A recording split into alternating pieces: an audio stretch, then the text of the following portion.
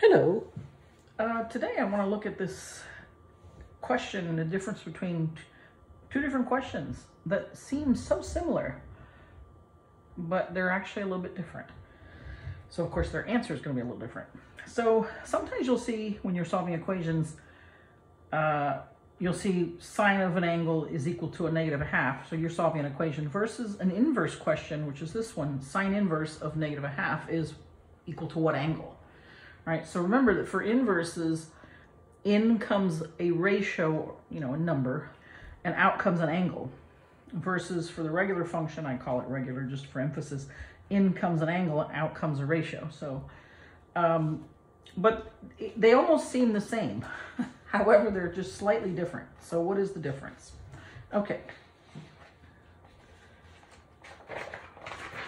So I'm kind of labeling them A and B. So A is the inverse question and B is the equation. So if you look back at the videos, I ask you when you're first introduced to inverses to ask the question, to translate the question into like a verbal sentence. And so here where you have sine inverse of negative a half equals an angle, what that really asks for is for what angle in the interval.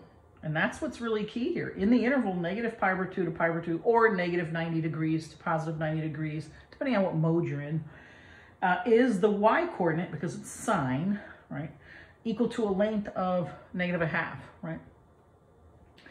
So the fact that there's this interval is what really makes this a different question from the equation that says, hey, take the sine of what angles would give me negative a half, right? And in that case, you're asking the question for what angles from negative infinity to positive infinity, you're not restricted to this here, is the y-coordinate negative a half. So I can see where they're almost the same, but it's this interval difference that's so important, right?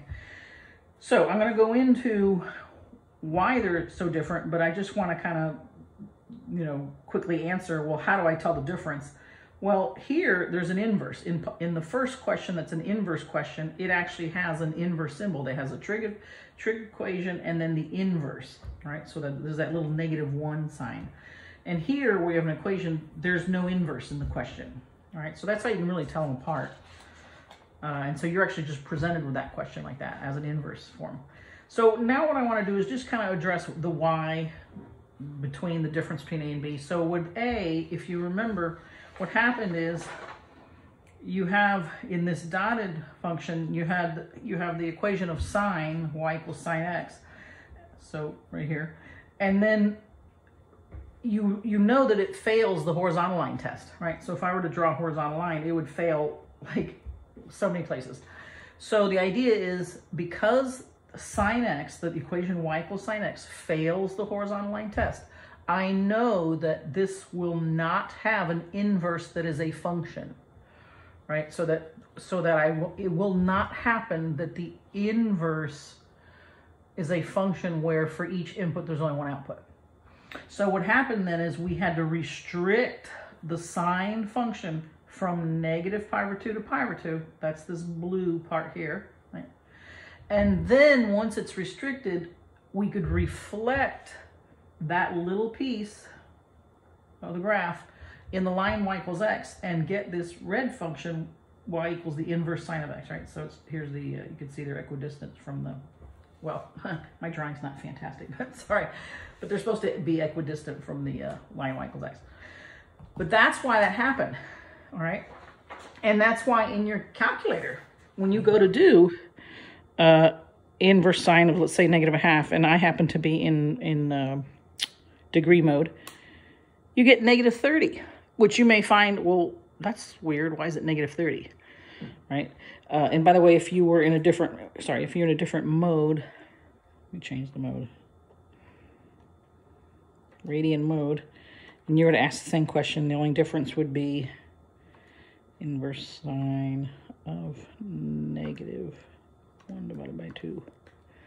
It'd be in radian mode, right? So that would be, if I take pi divided by 6, but it's negative, okay?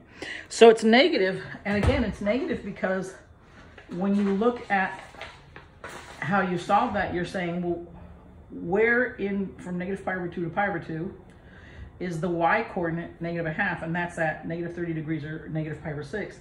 And remember, on a number line, negative pi over 2, then negative pi over 6, we might be tempted to call that 11 pi over 6 because it's the same location, but it's a different rotation, and 11 pi over 6 is not in this interval. So the answer, that's why your calculator is programmed theoretically to correctly give you an answer only from negative pi over 2 to pi over 2. And it'll only give you one answer. And it can only do that. Why? Because remember, it's so restricted, right? So anyway, that's the answer to A.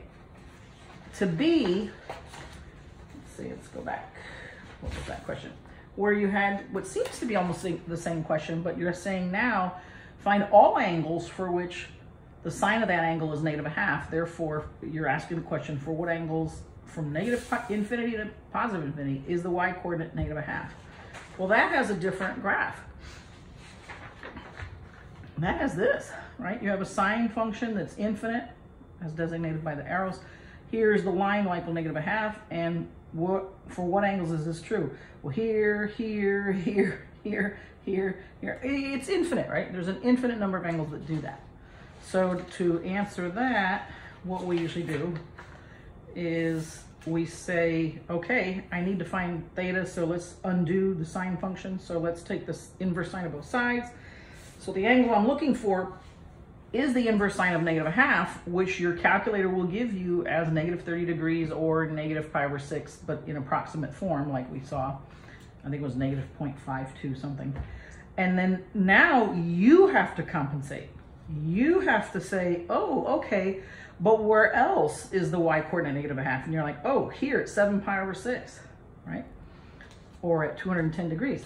So then you would, after you found each solution, you're saying, oh, they're not equidistant, right? 7 pi over 6 and negative pi over 6 or 11 pi over 6 are not the same distance from each other.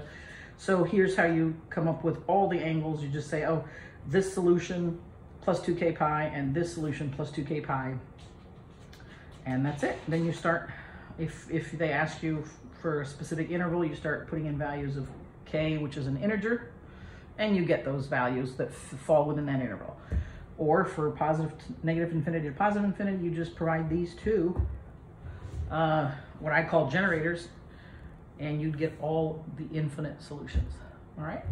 So that is the big difference between the two questions, right? And the way you tell the difference, let's just recap that.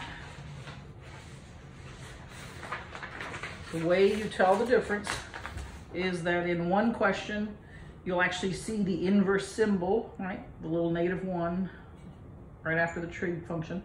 And in this one, you won't, all right? Thanks so much for listening.